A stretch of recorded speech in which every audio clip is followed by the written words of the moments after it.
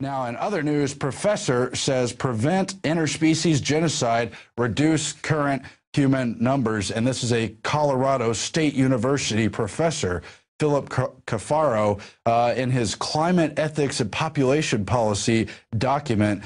You can see it here on the page, Virtue Ethics and the Environment. And it's all about how to fight global warming, how it won't be enough to just slow population growth. We're going to have to reduce current numbers. Now it's somehow okay to kill people.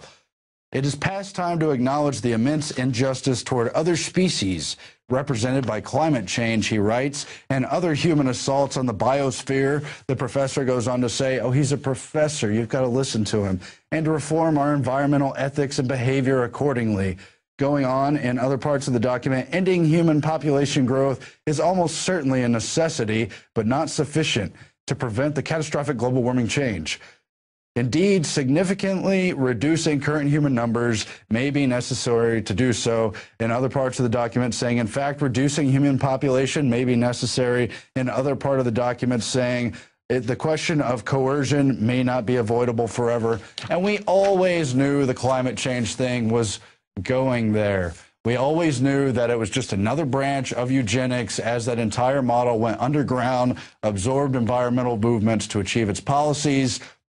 Al Gore's entire thing with global warming and climate change and the inconvenient hoax that he crafted was all based on Club of Rome documents from the 70s and that larger eugenics question they've been pushing since the late 1800s. So it's no surprise to see that this is going here, but there's another deception hidden in there, that you always have these professors and ethicists telling us why we have to kill people. Only yesterday it was in the news how university professors in Australia say it's okay to kill newborns up to the age of 3, that infanticide is okay because abortion has already been accepted. All this stuff just to make us hate ourselves and think humanity is a menace and be convinced of that.